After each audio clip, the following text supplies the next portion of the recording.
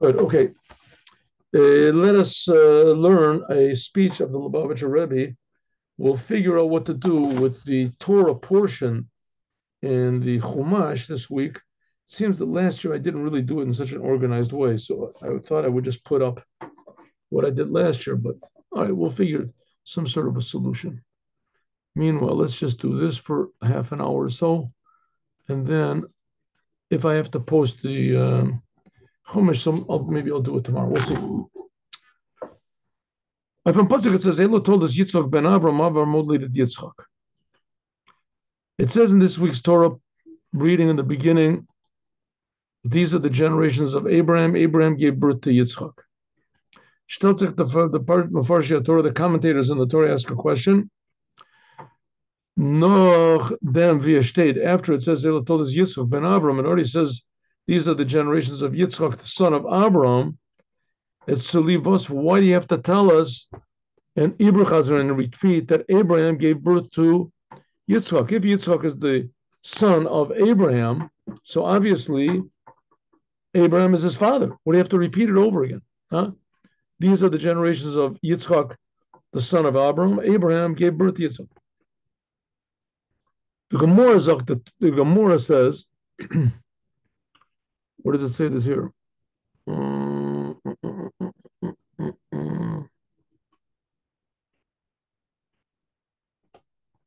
Baba Metzia, the Gemara Baba Metzia.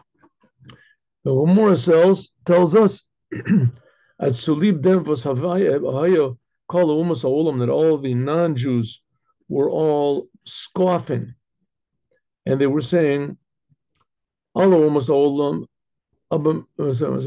and they said, as Yitzchak is Nit Avram Zazon. How old was Abraham when he gave birth to Yitzchak? 100 years old. And Sarah was 90. Obviously, there's some sort of a trick is trying to be pulled over here on us. It can't be that he had a son. Therefore, the Rebbe, so what did God do? God gemacht them oiser from Yitzchak, the appearance of Yitzchak, panim genui erlich, exactly similar to panim from Abraham, from Abraham. Of an Allah, so everybody saw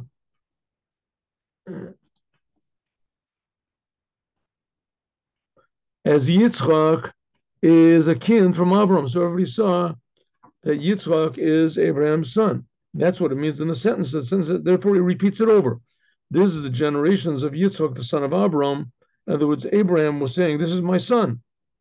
As vile, it says, Abraham will lead Yitzchak because it says, was of them is a bavis. This is an indication as Allah and the Edus. So everybody said, oh, now we see that Abraham, he's the one that gave birth to Yitzchak.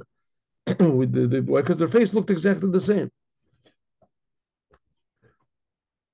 I don't know how Abraham's face looked. I mean, there's no pictures or anything, but nevertheless, the rabbis say that explains why it says this, very sort of strange repetition in the Torah. It says that's the reason why. It says these are the generations of Yitzchak, the son of Abraham, and everyone that looked at him said, oh, Abraham gave birth to Yitzchak, because their faces look the same. First explanation. Second explanation. The Midrash says, Yitzchak netar Avram netar Yitzchak.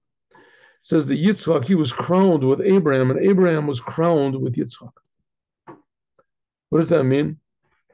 Sa Yitzchak ben Avram und Yitzchak hat sich gerufen, excuse me, wow, gekroint. Both of them were crowned with their father. With the other one. Like a father, he's very happy. He's got a baby boy. He gives out cigars.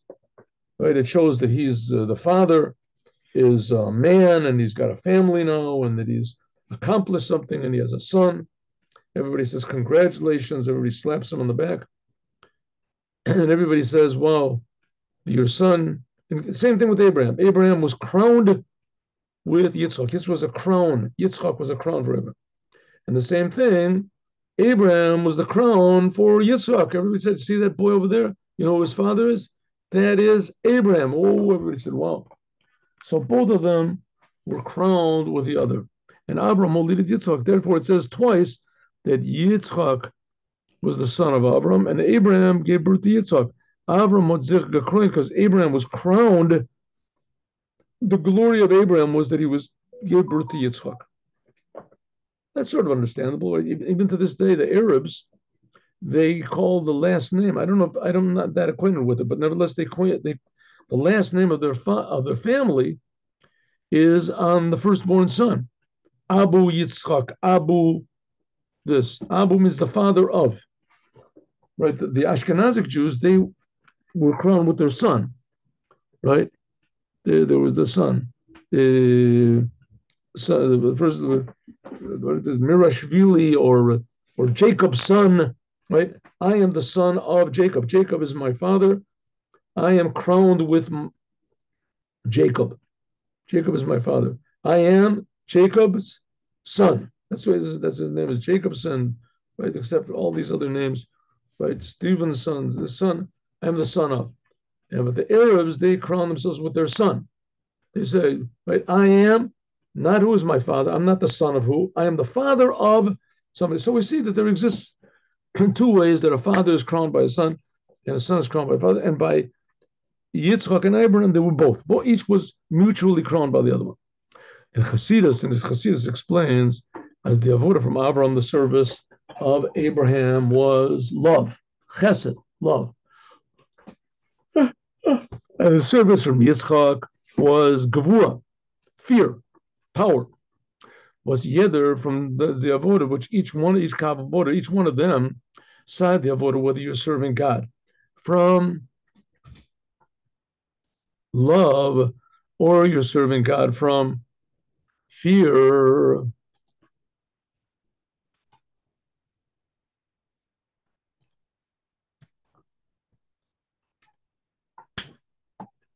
Fear is teilzich and svei klolistik of madrigas. This is in two general categories. Svei madrigas, two levels of fear, and two levels, lower fear and upper fear. And there's what's called lower fear, love and upper love. Okay, now we're talking about relating to God, right? Relating to God. So there's two ways to, excuse me, there's two ways that you're going to have fear of God, and two ways you're going to have love of God, two types. One's called a lower fear, and the other one's called an upper fear. Then there's a lower love and an upper love. How does it go? It goes, Yitzchak is fear, Abraham is love. So the sentence says, these are the generations of Yitzchak, fear, the son of Abraham, love. Abraham, love, gave birth to Yitzchak, fear. Okay, serving God. We talked about this before. We'll talk about it a lot as it continues, as we continue learning. But if a person is genuine, if you're genuine, you're doing with something genuine, so you have a value for the thing that you're working. Let's say you have a job and you're an auto mechanic. So you have a genuine value of fixing somebody's car. That's genuine. So that's called love and fear. Love means that you're attracted to it, you want it, and fear means that you don't want to mess it up. You don't want to wreck it. Right? You have respect, if you want to call it. Love and respect. Abraham was the aspect of love. But here we're talking about loving God. Abraham was loving God. And Yitzchak was fearing God, awe of God. Awe and fear of God. So there's two types of love and two types of fear. There's selfish love and unselfish love, and then there's selfish fear and unselfish fear. What's the difference? Selfish love means I love God because God does me all these good things. He gives me eyes, he gives me ears, he gives me a nose. God can take me up into heaven. God can do all these wonderful things to us. He took the Jews out of Egypt. He gave us the Torah. God enlivens the whole world. You have all these good reasons to love God. That's called the lower type of love. What's the upper type of love? The upper type of love is I love God because he's just so good. I don't care what he does to me. But God in his essence is so good. Forgetting about what I received. That was like Abraham. Total selflessness. He knew how good God is. And so therefore he did everything that God wanted from love. This is love not a symbiotic love where you receive anything. This is what we call pure love, the higher love. Because he valued God so much, so therefore he had pure love of God just because he's God, not because of what I get. Exactly the opposite. I'm prepared to even lose for the sake of love. You see that sometimes with people who love the country or love this. Okay, then there's also two types of fear. There's what's called the lower type of fear and the upper type of fear. The Rebbe is going to explain. I just want to make it clear. And these are necessary ways of relating to God because it shows that you really feel that God is real. If you don't feel God is real, then it's just like a religion, which is no, that's also religion has its values also, right? Also, it's its values. But there, in addition to having an experience, a relationship with God, which is above understanding and above any emotion, you just do, you do the commandments. That's all. You just don't ask questions, you do the commandments. There is a certain advantage to that, but that can't be all. That's called a body without a soul. The soul is love and fear. In other words, when you really feel how amazingly valuable, incredibly precious that God is, and that how much He loves us, right? He's creating us and He gives us eyes and ears. So we want to reflect a little bit of that love back to Him, back to Him. So that's okay. So that's we talked about the two types of love. What about fear? There's lower fear and upper fear. Right? And just like with love, the same thing. Lower love is selfish, what God does for me, and upper love is I'm giving myself over to God. Then there's what's called lower fear. Lower fear is what God can do to me. Right? I mean, my life is in God's hands. If He wants to, any second He can, make me stub my toe or whatever, anything that He wants. God can do it. And who knows what's going to happen in the afterworld. Right? That's called the lower fear. That you're afraid of God because of what He can do to me, huh? Or what He can withhold from me, what God can do. Right? God says, I'm giving you your power of ears. You need two ears? Oh, yes, God, I need 2 ears. No, you don't. Taking away one ear. Here we go. Hey, what'd you do that for? You want me to take away the other one? No, no, no, no, no. Don't take away the other one. So that's called fear. God can do anything He wants to. Okay, so God says, you better do what I want, or you're going to get a punishment. Go to hell. So that's what's called the lower fear. That works, for a certain degree. It's good to it's like telling doctors that if they don't if they don't cure people, if they cheat them, they get a malpractice fine. You can go to jail. So the doctor says, "Oh, I don't want to go to jail, so I'll heal people." That's a stupid, terrible reason, but at least it's a reason. At least it's a reason. It keeps them from hurting people. The same thing is in Judaism. You don't care about Shabbat. We care about eating kosher food. What do you care? But if you don't do it, God, you should know your life is in God's hands. Your future is in God's hands. Your bank account is God's hands. So, whoa, 1 minute. My bank account? No, you're messing around. Are you really serious? That's right. God has all the money. My life, who cares? But my money, you're going to take my money. Oh, this is really serious. So that's called the lower fear. That's like childish. But nevertheless, it's if it stops you from doing sins, okay. If the only reason that this person is a good doctor is because he doesn't want malpractice, at least he's going to be a good doctor, or at least he won't kill people intentionally. Then there's what's called the upper fear. Oh, the upper fear, that's the highest level of serving God. Upper fear. Why is it so high? It's very hard to find a good example of this, but it says that in the Holy Temple that only the high priest could go in once a year. He could go only once a year, and when he was in, it was a very short amount of time that he was in the Holy of Holies, very short amount of time. And if he thought one thought, he would die. That's pretty severe. Why? Because we have no comprehension how precious and important that God is. We have no idea, absolutely no idea. And that the power of the Creator is infinite. So the lower fear is we think about what God is going to do to us. But the upper fear is the fear of approaching God's reality, going into the Holy Holies alone.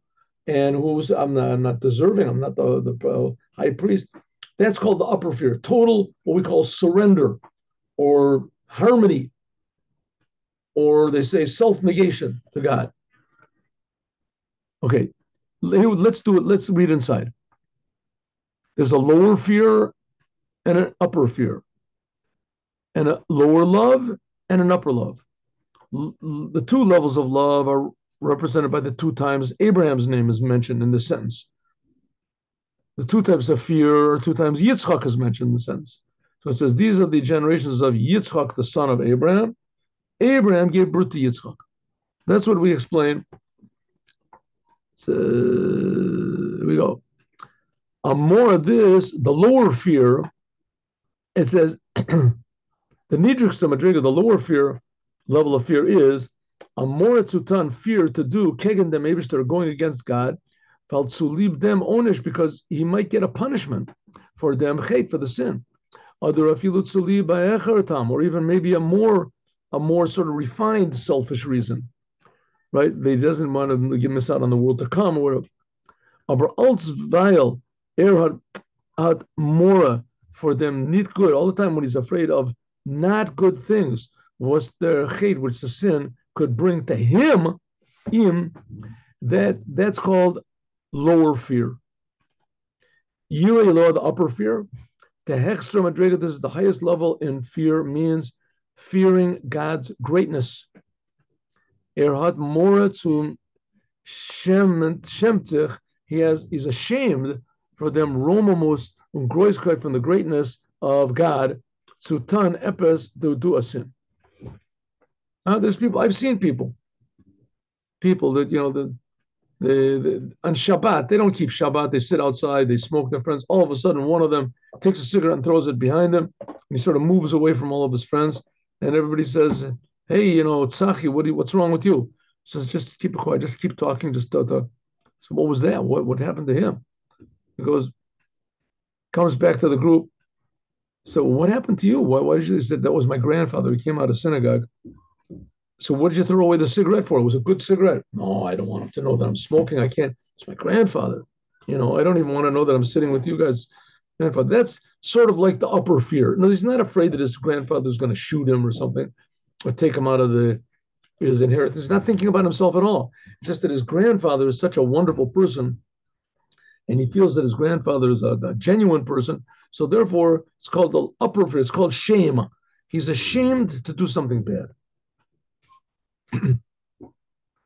This means as hat more, he has fear for the sin itself. Val is kegen, the maybe it's against God. I gave the example of his grandfather, but here's the example. He doesn't want to smoke on Shabbat. Why? Because God is so great and so wonderful. How can I go against him? That's called the upper fear. Azoy, Zain and Oich Da'ava, also this love, there's also two levels. Big love and small love. Small love, Avazutra, that means the cleanser madriga, the lowest level of love. This means that he loves God and he does what God wants because God will do something good. Either right now he enjoys it, or he wants to be a part of religion. He likes religion. Wants to be in a group or something. Or afterwards he thinks God's going to give me heaven. God will help me. I have to marry my daughter off. So, I don't want to get on God's bad side. That's what's called the good love. Good love. He likes God because of all the good things that God can do for me. Good begashments, physical things, or even spiritual physical things. But he wants to go to heaven. That's called small love, low love, selfish love of God. When Avarava, then there's a second type of love, and that is the Heicha higher level in love, is the Allah, whatever.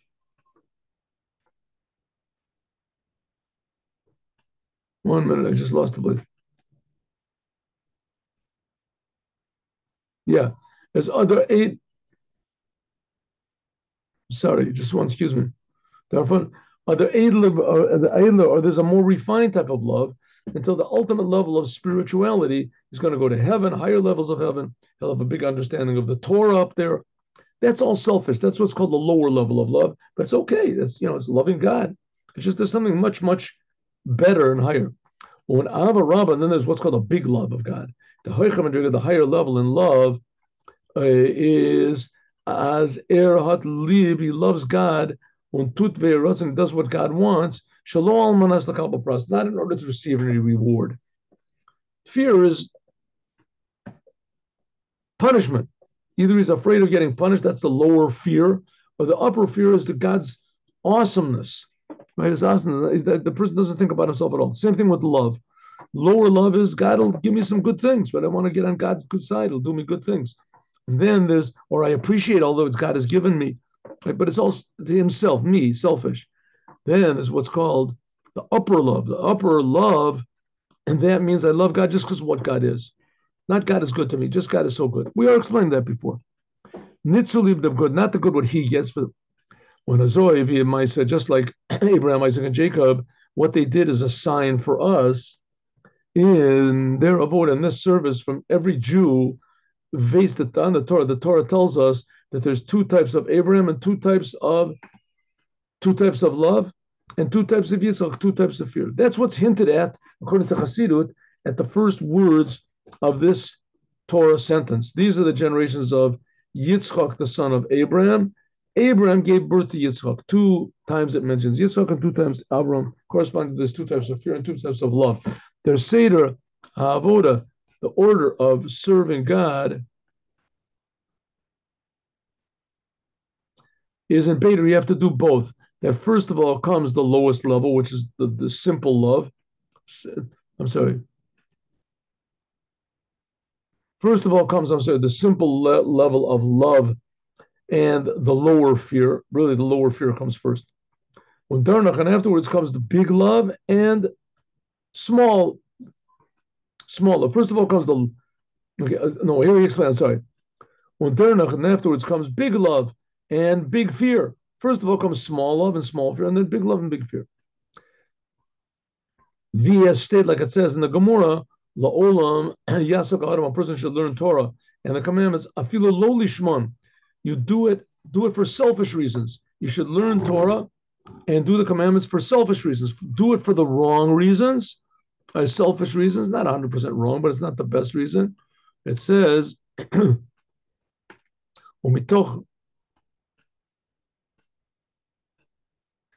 other words, have the lower love and the lower fear. And then from doing the commandments from selfish reasons, you'll come to do the Torah and the commandments for the proper reasons. Because therefore, and you can come to a higher level, big love and big fear. With the Seder Pasuk, and that's what it says in this Torah portion. The sentence, it says, the order. First of all, it says, Elu toldos Yitzchak, fear, ben Avram, love. Avram, love, gave birth to Yitzchak. Vidas is Mabur, like it's explained in great length in a lot of places. In Chassidut. This is a teaching for every single Jew in serving God. That every Jew should serve God in all these ways, love and fear. Appreciate how good God is and also how awesome God is. Avram and Yitzchak, you should have to serve God in the way of Abraham and Yitzchak. VS says you do it like it's known, the explanation. There's only three fathers of Judaism. Avram and Yitzchak and Yaakov, Zion, Abraham, Isaac, and Jacob, they are the fathers of every single Jew. In other words, they implanted in us the ability and the tendency, the desire to serve God from love and from fear. Und their kavin in avoda darfen sein every Jew has to have these ways of serving God. Just for the next 1 second. Good. As we will continue, God willing, tomorrow. Thank you very much. I'll put the Chumash up today. I have to look and see what's going on, and then I'll see if I can put the Chumash up or if I can find what I did last year. Shalom. Have a good day with Moshiach. Now, we have to do the Yom Yom. Today we had a power failure. So the class ended abruptly. 1 second. The class ended abruptly because it was a power failure, but it was not a personal failure or a health failure. Here we go. The true way to know who you are to understand really what are your deficiencies and what are your good qualities.